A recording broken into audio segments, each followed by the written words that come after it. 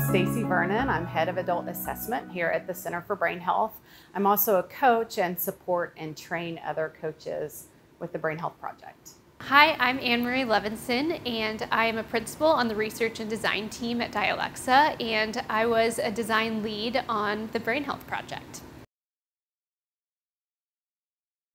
I have a couple surprising things. One of them, and I have talked about this a little bit, is just when we were diving into all of the curriculum at first, just the amount of information that we were going to need to communicate to participants throughout their interaction with the BrainHealth Project.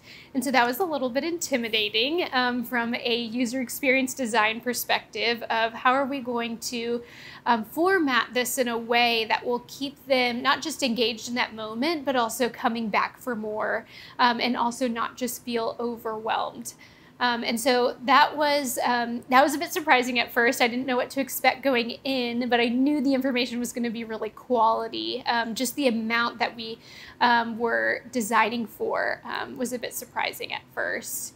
But then the second surprising thing that was cool to me is that these tenets that we were learning as participants within the BrainHealth Project are exactly the things that we aim to design for as user experience designers. And so when we were talking about strategy and reasoning and taking big concepts and synthesizing those are all things that we do in the design thinking process. And so that was really cool and surprising to see as well, that we were actually using a lot of the same language from the clinicians talking about how they were educating participants and then how we were going about designing the platform. So that was cool.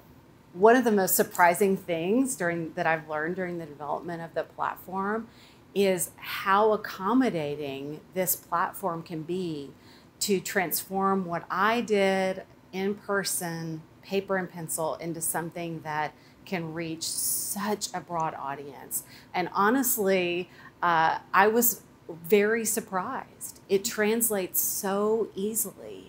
We have participants who are able to do the very same things that we were at one time were only convinced they could do in person. And now they can do it from anywhere, on any device. And we can get the same robust results.